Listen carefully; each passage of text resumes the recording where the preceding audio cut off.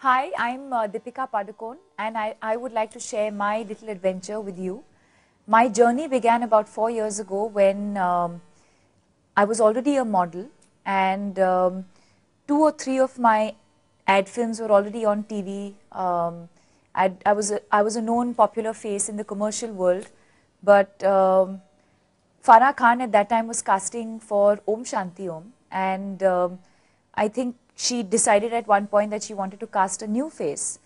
Um, Something that I actually never wanted to do in my life was I never wanted to take part in a beauty pageant, and I never wanted to do a music video.